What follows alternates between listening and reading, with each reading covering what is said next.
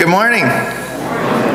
Today the Christian holiday is the second Sunday after Epiphany, but we're celebrating today as Concordia Sunday because we have a speaker from Concordia University Mequon, Dr. Roy Peterson there. He'll be sharing a message with us today. The first hymn in With the Lord Begin Your Task, it's number 869.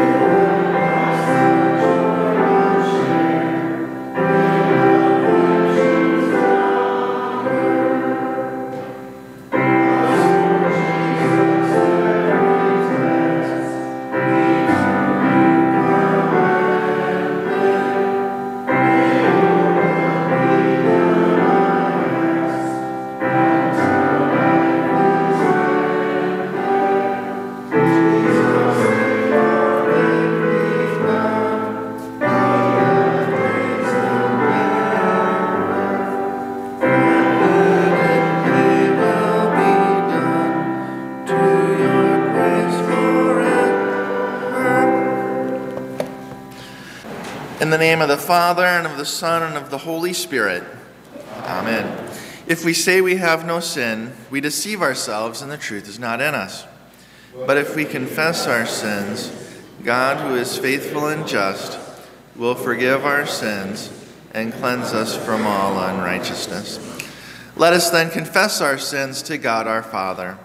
Most merciful God, we confess that we are by nature sinful and unclean. We have sinned against you in thought, word, and deed, by what we have done and by what we have left undone. We have not loved you with our whole heart. We have not loved our neighbors as ourselves. We justly deserve your present and eternal punishment. For the sake of your Son, Jesus Christ, have mercy on us. Forgive us, renew us, and lead us, so that we may delight in your will, and walk in your ways, to the glory of your holy name. Amen. Almighty God, in his mercy, has given his Son to die for you, and for his sake forgives you all your sins. As a called and ordained servant of Christ and by his authority, I therefore forgive you all your sins, in the name of the Father, and of the Son, and of the Holy Spirit. Amen.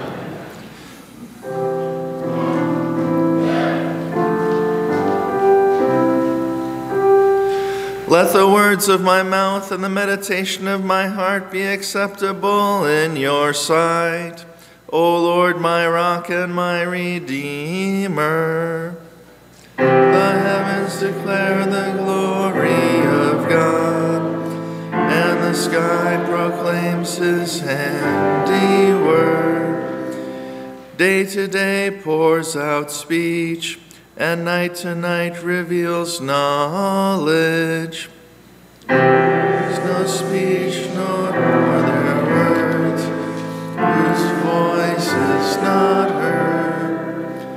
Their measuring line goes out through all the earth, and their words to the end of the world. In them he has set a tent for the sun. Glory be to the Father, and to the Son, and to the Holy Spirit,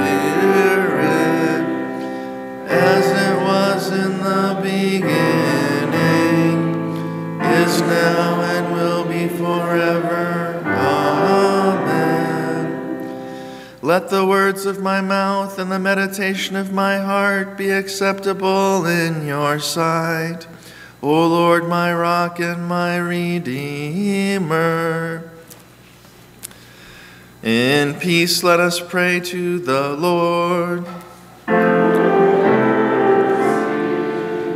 For the peace from above and for our salvation, let us pray to the Lord. For the peace of the whole world, for the well-being of the Church of God, and for the unity of all, let us pray to the Lord.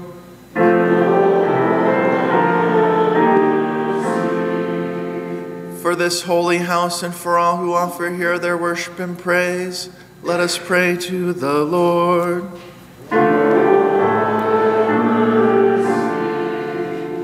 Help, save, comfort, and defend us, gracious Lord.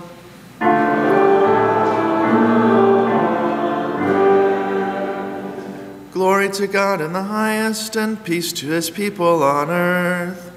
Lord God, heavenly King, almighty God and Father, we worship you, we give you thanks, we praise you for your glory. Lord Jesus Christ, only Son of the Father, Lord God,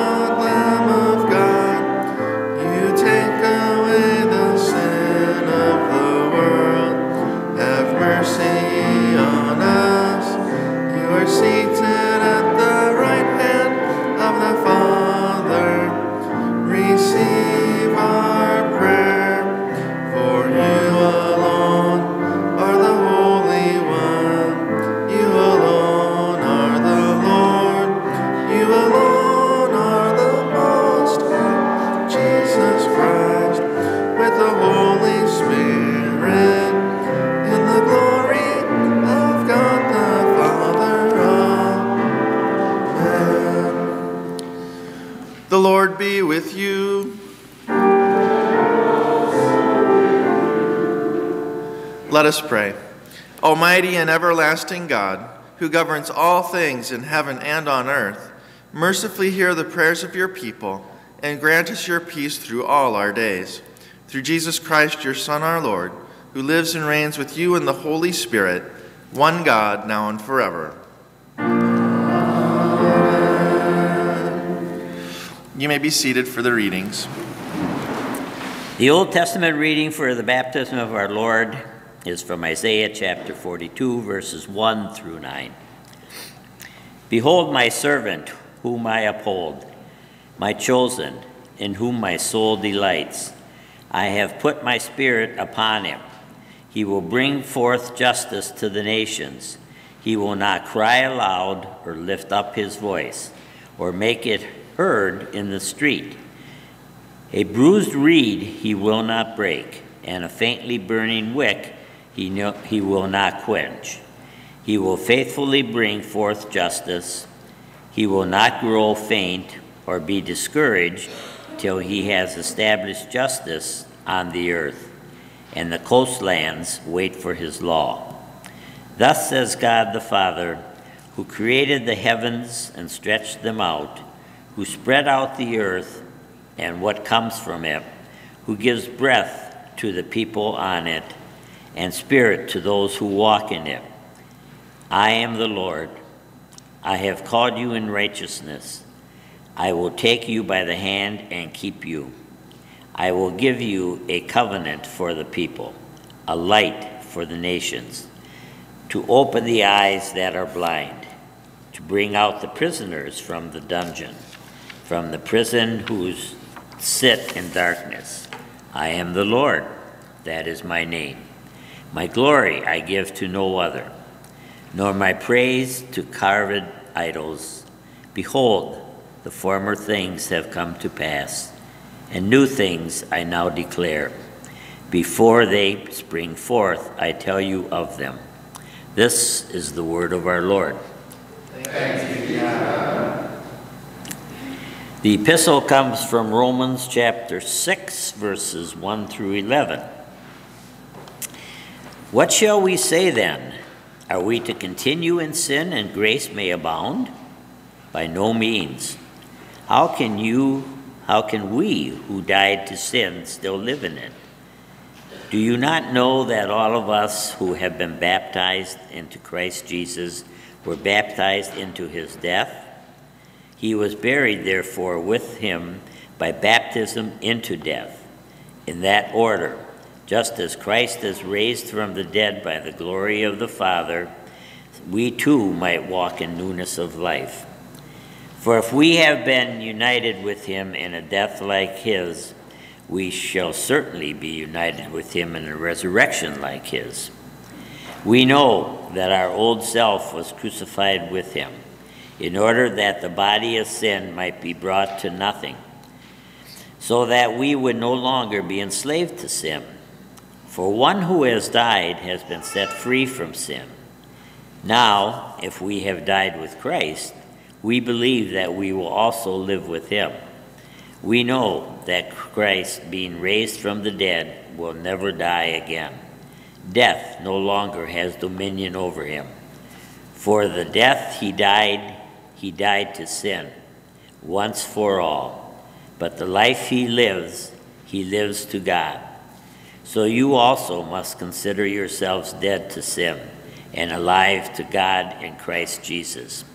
This is the word of our Lord. Thanks be to God. Should we stand?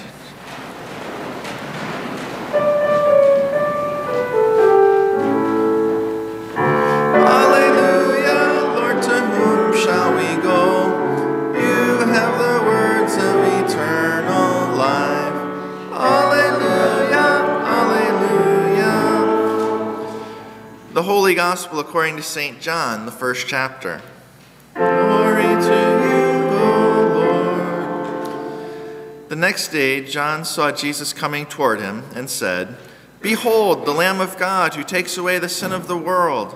This is he of whom I said, After me comes a man who ranks before me, because he was before me. I myself did not know him, but for this purpose I came baptizing with water, that he might be revealed to Israel. And John bore witness. I saw the Spirit descend from heaven like a dove, and it remained on him. I myself did not know him, but he who sent me to baptize with water said to me, He on whom you see the Spirit descend and remain, this is he who baptizes with the Holy Spirit. And I have seen and have borne witness that this is the Son of God. The next day John was standing with two of his disciples, and he looked at Jesus as he walked by and said, Behold, the Lamb of God. The two disciples heard him say this, and they followed Jesus. Jesus turned and saw them following and said to them, What are you seeking? And they said to him, Rabbi, which means teacher, where are you staying? He said to them, Come, and you will see. So they came and saw where he was staying, and they stayed with him that day, for it was about the 10th hour. One of the two who heard John speak and followed Jesus was Andrew, Simon Peter's brother. He first found his own brother Simon and said to him, We have found the Messiah, which means Christ. He brought him to Jesus. This is the gospel of the Lord. Praise to you, O Christ. You may be seated. Our next hymn is 801, How Great Thou Art.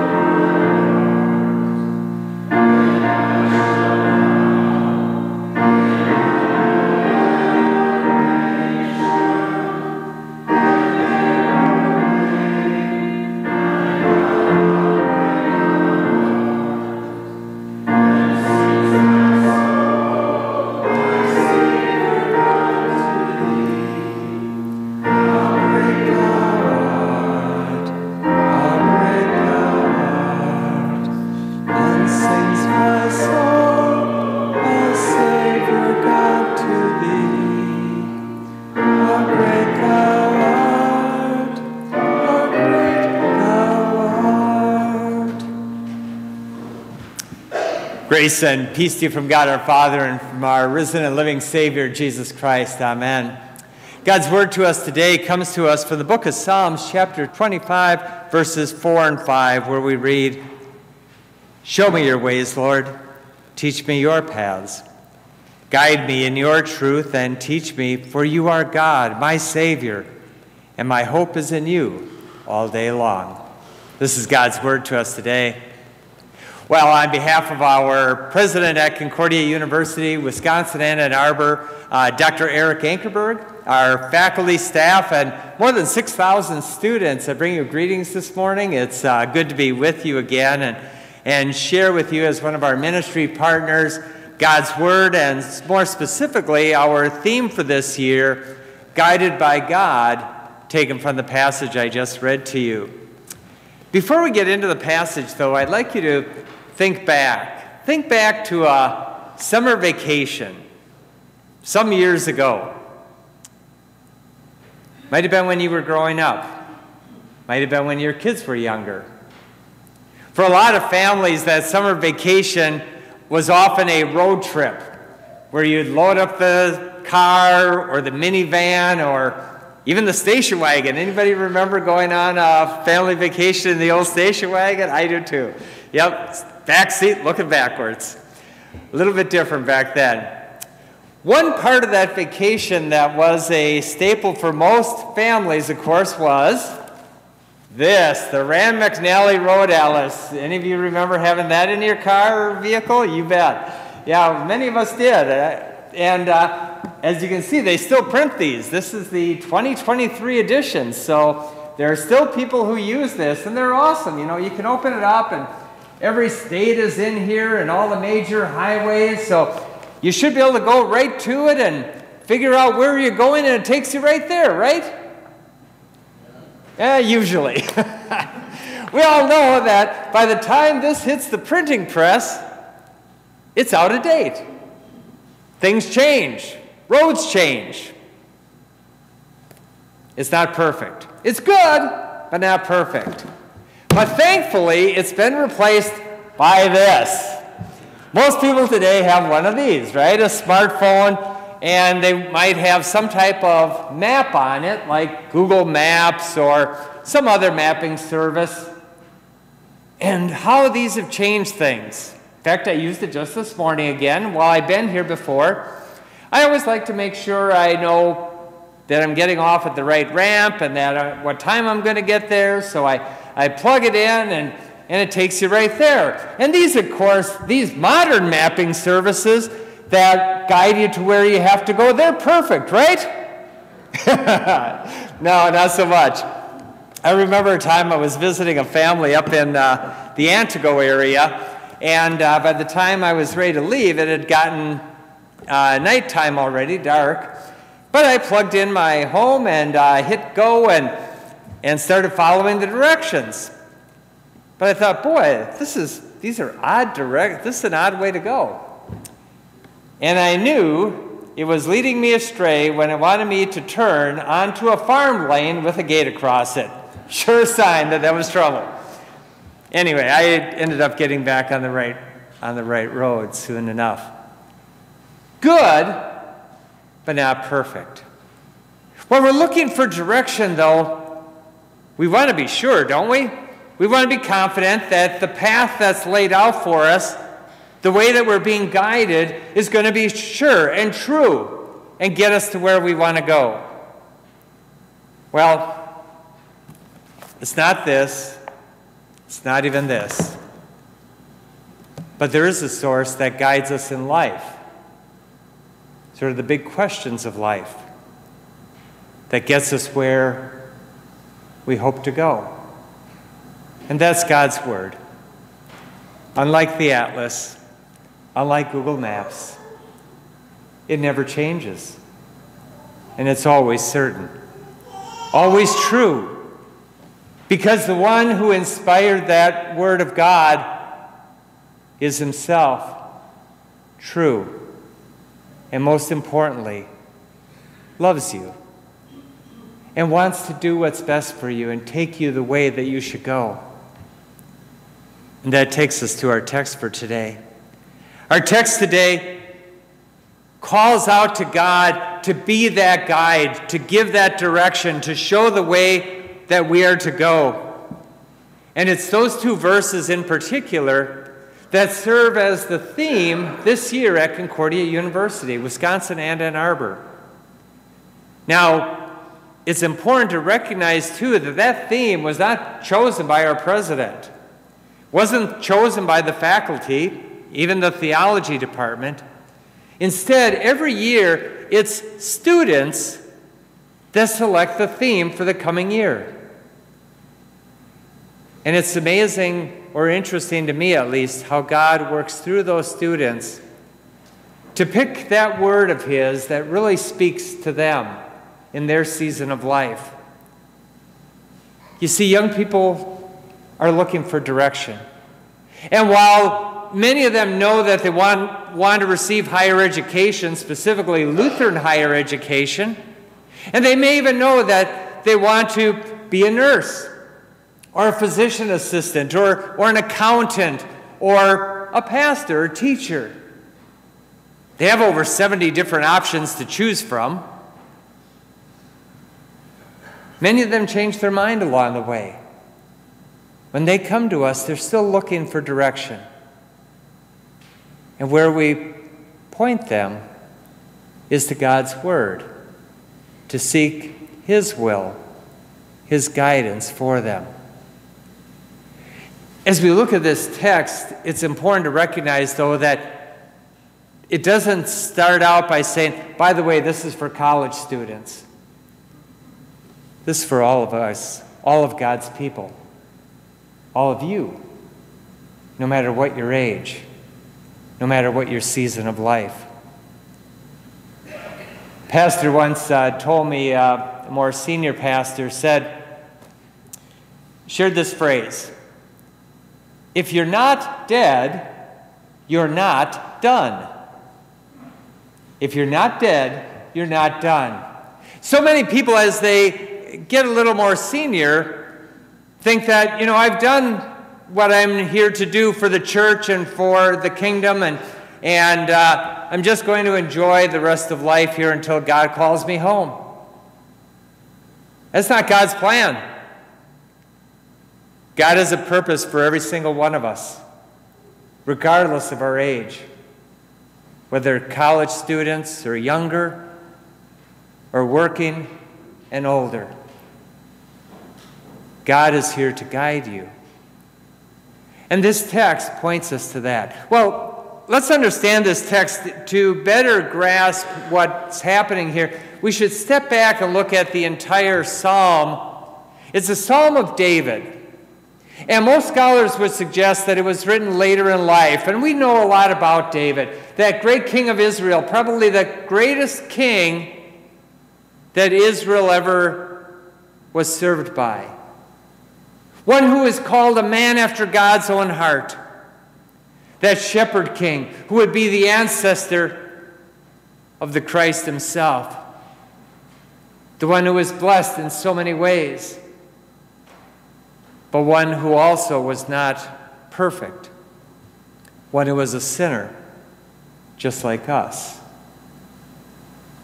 And because of his position, his sins were often quite great and quite well known.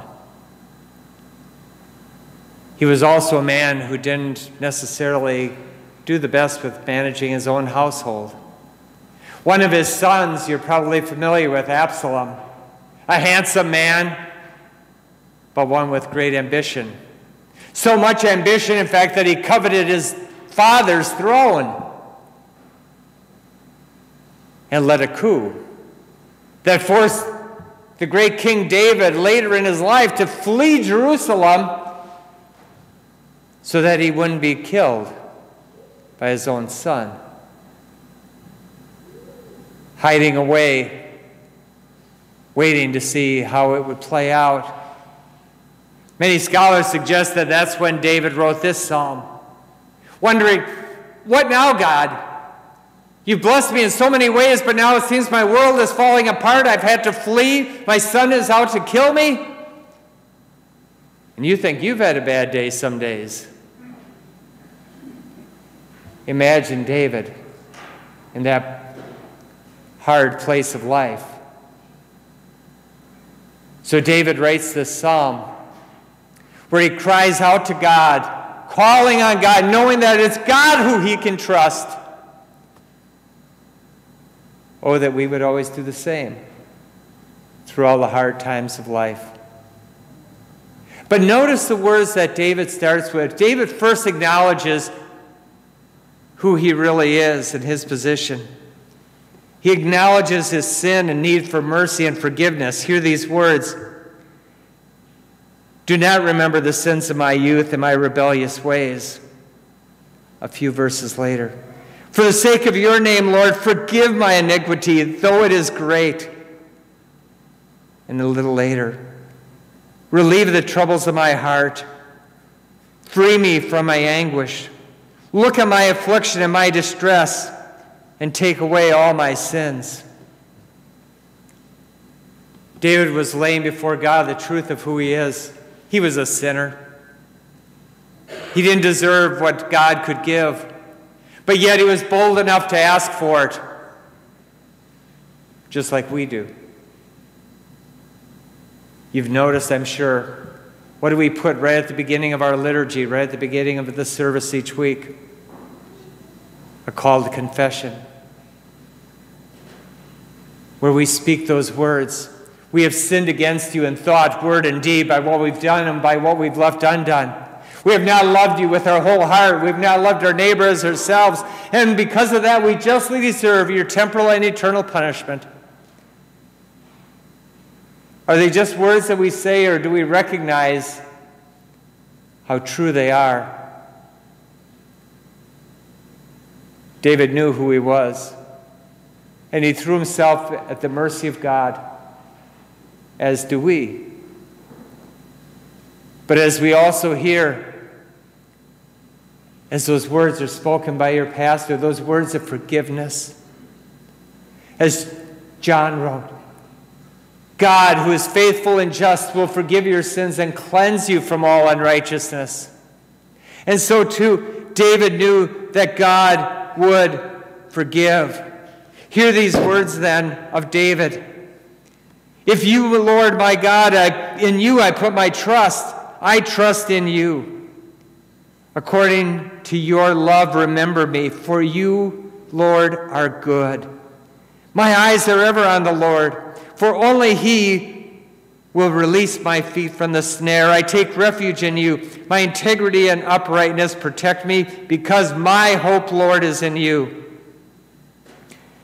David was a loved child of God, and so are you. God loves you enough to send his Son to die for you, and because of that, your sins are forgiven. And now, as a forgiven child of God, what's next? You have a life to live as that free child of God. And so did David. And so he asked the words of our theme. Show me your ways, Lord. Teach me your paths. Guide me in your truth and teach me. For you are God, my Savior. And my hope is in you all day long. Life can be hard some days. It's challenging for college students. It doesn't get any easier. Where is your hope? David points it out. Our hope is in you, my God, for you are my Savior, and in you I trust. Show me your ways. Well, when our students ask that question, they may be wondering, what is the path that God is setting before me? You might ask, what is before me? Our students are called upon to seek that path that God is laying out. One of the paths that we pray that they will take and that we encourage is to consider working within God's house as a professional church worker, raising up teachers, pastors, musicians, directors of Christian education or church ministries, and on it goes. And is there ever a need for that? Some of you may have also received the recent issue of Lutheran Witness. If you haven't looked through it yet, I'd call your attention. There's an article near the end titled, "Praise the Lord of the Harvest." And it shares some really interesting information about the number of pastors and teachers that are in need. It says that in 2022, we had 5,700 pastors in the Lutheran Church Missouri Synod. Over the next several decades, over the next few decades, that number is going to decline by some 2,000. Right now, we need 220 pastors graduating from our seminaries each year just to keep things where they are, and keep in mind that there are a couple hundred vacancies right now. So the fact that you have a pastor, give thanks to God. We need 220 a year. This year, how many entered our seminaries? 81. Well less than half of the need. Our schools across the country, we have Lutheran schools all over the country. It's second largest parochial school system in the country. But nationwide, less than half of the teachers in those schools are LCMS rostered. Less than half. And it goes on, and there's more to say, but I'd bring that to your attention.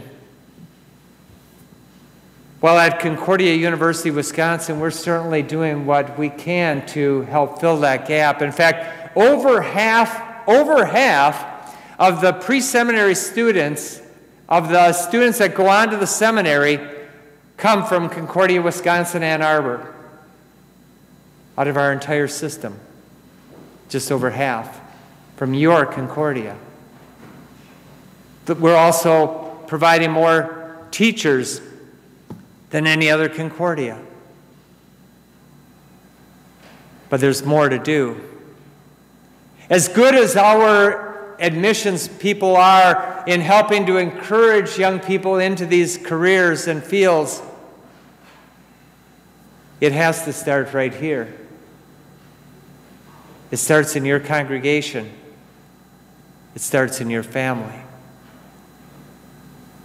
As you look at the young people in your congregation, whatever their age, and it's never too early to start,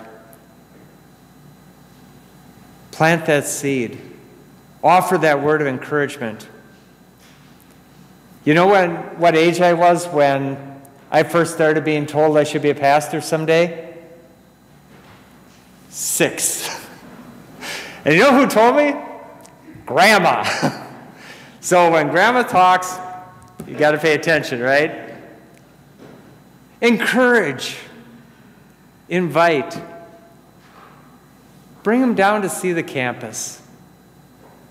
It has to start right here. It's important for you to know as well that students in our church work field receive more financial aid than any other vocation they may choose. It's really important, and we couldn't do it without all of you. So we're thankful for that, and it does help us fulfill that need. I started out by talking about vacation, road maps, guides. How are those young people going to be guided? Guided by God's Word. How are you going to be guided? By God's Word. He is our Savior. He brings us forgiveness. Show me your ways, O Lord. Teach me your paths.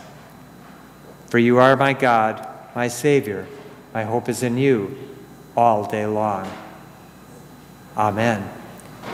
And the peace of God beyond your understanding and ours, keep your hearts and minds in that faith unto life eternal. Amen. We stand and say the Apostles' Creed.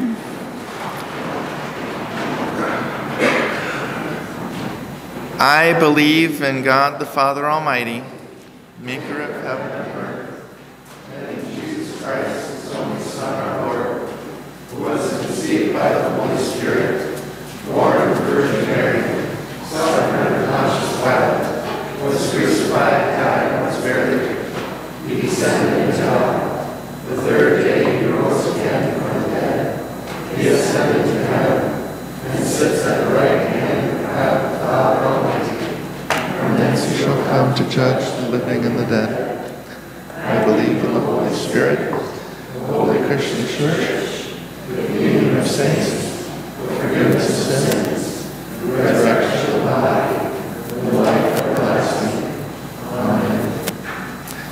We pray.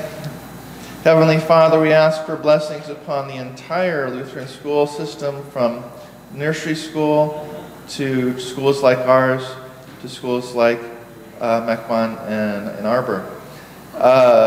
Grant that young men see the need to become pastors and feel in their hearts that they should be. Grant that both young men and young women see the need for teachers and fulfill that role. Lord, in your mercy. Hear our prayer. Heavenly Father, we ask for a cessation of hostilities in Ukraine. Bless all the Christians there who are struggling to even meet and to receive funds. It seems an impossible situation, but with you, Lord, all things are possible. Lord, in your mercy. Hear our prayer. For our sick, Hope, Sylvia, Levi, Judy, Robert, Pat, Reverend Jerry, Christopher, Lori, Bill, Lois, Karen, we ask for healing and help in their lives. Lord, in your mercy. Hear our prayer. Into your hands, O Lord, we commend all for whom we pray, trusting in your mercy, through Jesus Christ our Lord. Amen.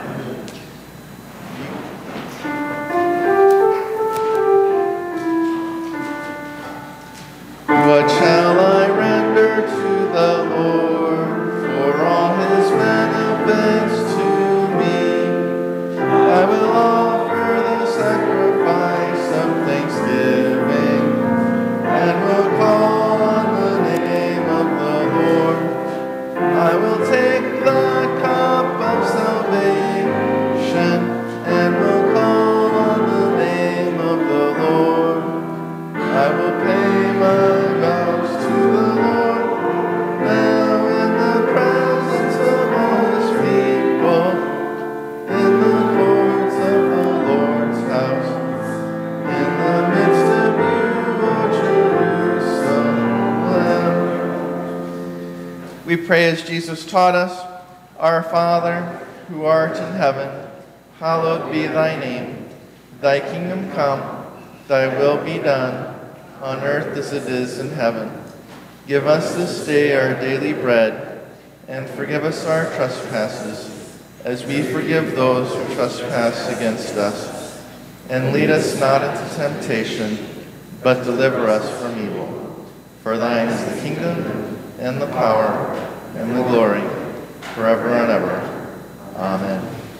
The Lord bless you and keep you. The Lord make his face shine on you and be gracious to you.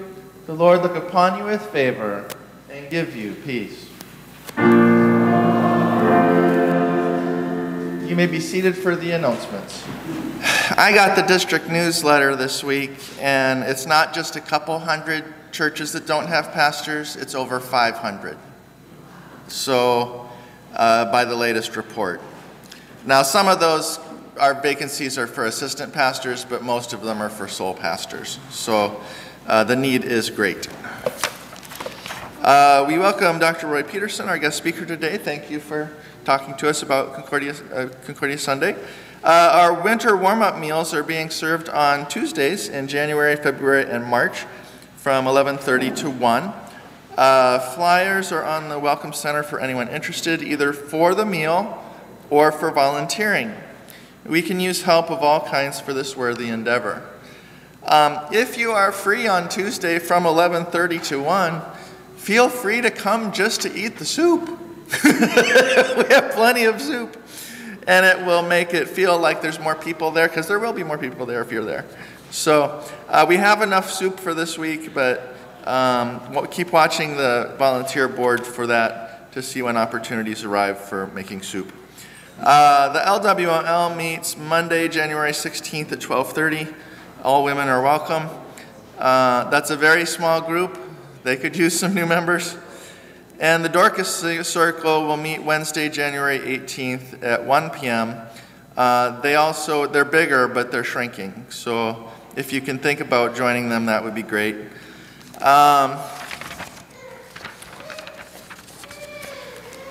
One of my jokes is, when God calls, he calls collect. So,